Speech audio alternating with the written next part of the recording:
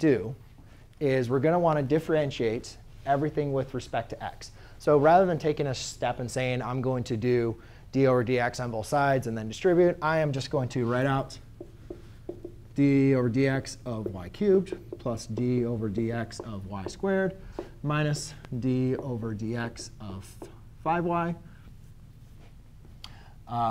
minus d over dx of x squared equals d over dx of -4. And even on the next problem, I'll probably even skip that step and just say, hey, I'm going to differentiate d over d with respect to x on this side. So now, again, if we just kind of follow what we did last time, we just have a couple more terms here. This is going to become 3y squared dy over dx plus 2y dy over dx minus 5, oops, sorry, minus 5 dy over dx. And then over here, it's going to be a minus 2x equals 0.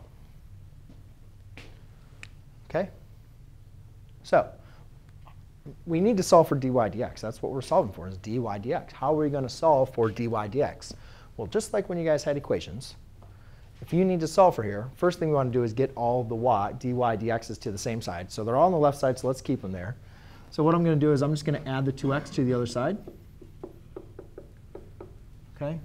To save myself a little bit of time, I'm not going to rewrite the whole equation without the 2x. But what I notice here, guys, is I can't combine these. They're not like terms.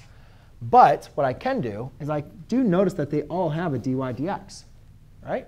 So I can factor out a dy dx. And when I factor out a dy dx, I'm left with a 3y squared plus 2y minus 5 equals positive 2x.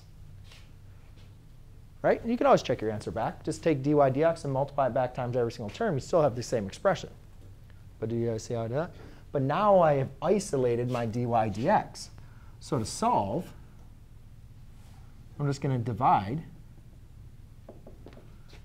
by 3y squared plus 2y minus 5.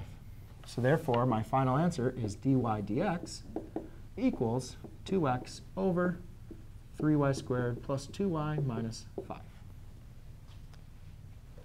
And there you go. That's it. All right. So